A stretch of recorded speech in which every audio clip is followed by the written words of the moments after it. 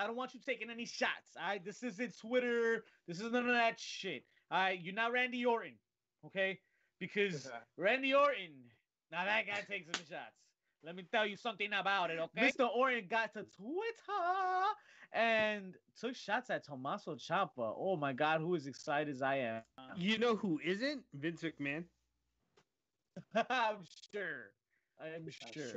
He was. Why not? That would be fun as hell. I'd love to see that. That's why supposedly he got heat because he's like, they haven't planned anything, and you guys are out there booking your own shit.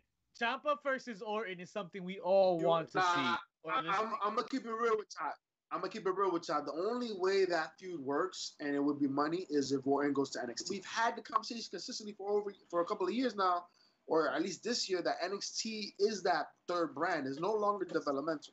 So Orton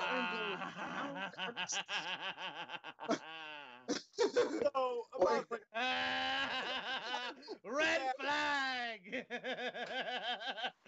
Red flag. I think that Randy Orton sees NXT as so far below him, like that shit is like just beneath him. Like I've never heard him say like anything dope about NXT. I could be wrong, maybe right now, but yo, every time he talks about that brand, it's always on some like bullshit. He's never bigging them up on some real shit. It's always like some backhanded bullshit. So, they're the JV squad, you know? Yeah, like it's always been some shit like that. Like he just had that beef. So I don't think he's gonna go to NXT. I don't think he would do that. And he's at the point in his career where he kind of gets to call his shots. Like he's not gonna go like that. I also thought I'd never see Randy Orton twerk, and apparently on TikTok, that's what the fuck happened today. Fact. So we don't know. It's 2020, bro. Do you see how this year's gone? Anything's possible. That for sure. That for sure, maybe. But so I definitely want to. NASCAR. It's gotta be the NASCAR. Everything's possible, folks. How do you guys feel about Randy Orton's wife getting involved in the Twitter beef? I didn't understand it. Oh, what happened? What happened? So she tweeted out, she said, at Randy Orton, isn't that the same guy that took credit for all those great matches that he didn't put together? Ooh. Why was she do that? She's trying to Rebby Sky the situation? What's up with that? What's up with that? What's up with that?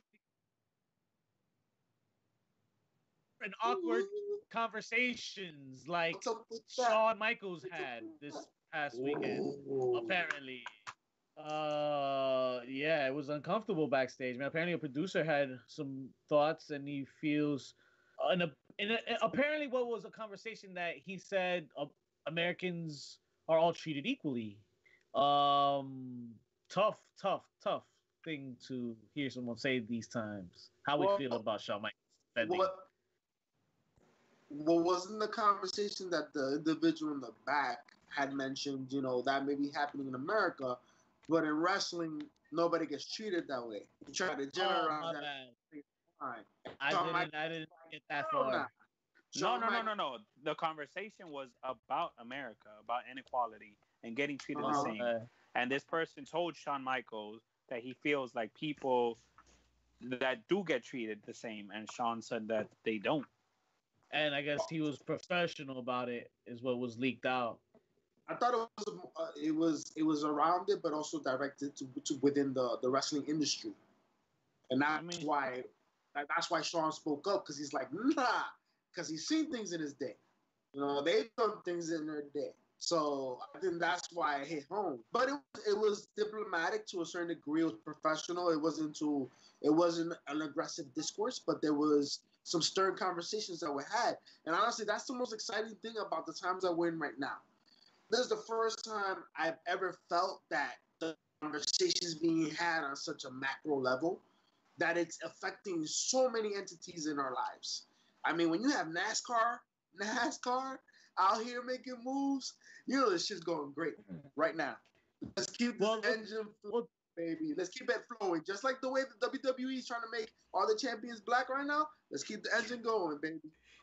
Keep it going. Except for the Intercontinental Championship, and there's that one guy who's up for potentially taking it, and his silence was picked up on by one CM Punk.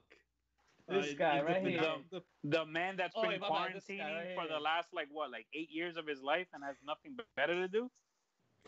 Hey, he's on Twitch. He's good. He's good. What? He's on Twitch. No, CM Punk. What the fuck is CM Punk doing? He's training for Bellator or some other MMA that he's gonna get his ass kicked in. He has a better chance. He has a better chance of being in Total Bellas. He'll probably get a win there. Or we might see a potential match. CM Punk was just pointing out the obvious, right? He was talking about AJ Styles. AJ Styles' little racist as comments or non-comments or lack of comments. He said pointing out the obvious. That's crazy. Why? Because AJ Styles is streaming on Twitch and he hasn't brought up what's going on in the world right now. I don't know the details. So in previous interactions he's had with on like Talking Shop with Carl Anderson and Gallows and Rocky Romero, it's always kind of been brought up that he's very right leaning in his views, and so Punk made mention of the fact that, hey, this is stuff we've known for years, so maybe it shouldn't be shocking that he's remained as quiet as he has because of his right-leaning views. So, okay, is everybody taking it for that though? All of y'all taking it for that? For what it's read as? Or like, does any of y'all think there's a potential match here? I don't think it's a match. Nah, because CM Punk is saying shit about it. Work. You think so? Remember, he's getting paid by Fox 2 to be on FS1, so you got to stir the pot up. That's what they brought him in there for. They want to know his views, and he's going to say whatever he wants. He's still mad that AJ was a bigger star in ROH than he was. And TNA. Listen, man, if it is a work, winds up being a work, I think this is the safest way to do it. Nothing really was done here. AJ Styles, yo. Punk was, I think, Listen, I'm gonna tell you this. To a certain degree, I don't think it's fair that right now we have to force everybody to fucking unveil their views on what's happening. But this is where we're at, and the simple message of you not even addressing what's happening. People are wondering, what are your views? And when you are a celebrity, when you are in the limelight, this is where we're at, bro. There's these athletes, professional wrestlers, NBA stars, football players, golf, NASCAR, actors. They no longer can hide behind their entity of entertainment. Their lives are displayed on social media on a daily basis. So people want to know what's up, especially right now. So the fact that he's not saying anything on Twitch, that's sus. That's sus. Look. It's not a good look. Suck a mom haircut, not a good look. I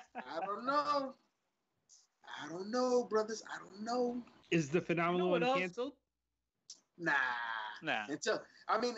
He would have to say some crazier shit than Drew Brees did to get canceled. Yeah, true. Right?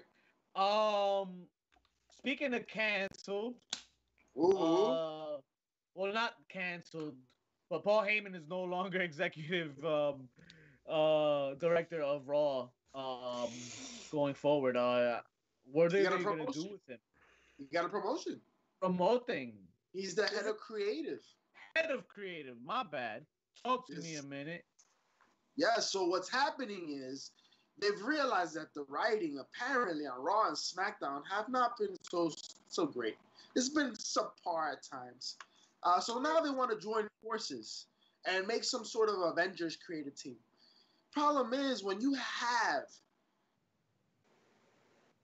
the bootleg Teenage Mutant Ninja Turtles of the creative world, you can't combine forces. You can't put Batman with the Teenage Mutant Ninja Turtles. It's not the way it works. When you mix feces with throw up, what do you get? What? A fucking mess. Mischief. Right? We get mischief. No, but we get that bum right there. But the one thing that does excite me is Paulie E, man. Paul Heyman being at the helm creatively, I mean, there's something to be seen. Let's see. There might be an opportunity to get some continuity out of this. This is me being optimistic. I'm sorry. Yeah, I don't know what gives you the impression that anything interesting will come out of this bullshit. This just reminds me of what happened the last time he was in control of like SmackDown. Like they're like, yeah, you don't follow the program, get the hell out of here. But see, that's the thing. He was just in charge of SmackDown. Now we're talking about both shows. I feel like it's a figurehead role, so they can just kind of keep him out the box.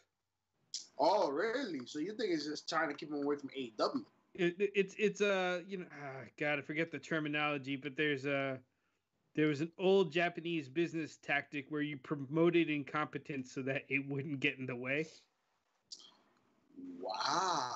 Not to say that Paul is incompetent, but maybe his views aren't what Vince wants to happen. So that's kind of what you said, though. So as a selfish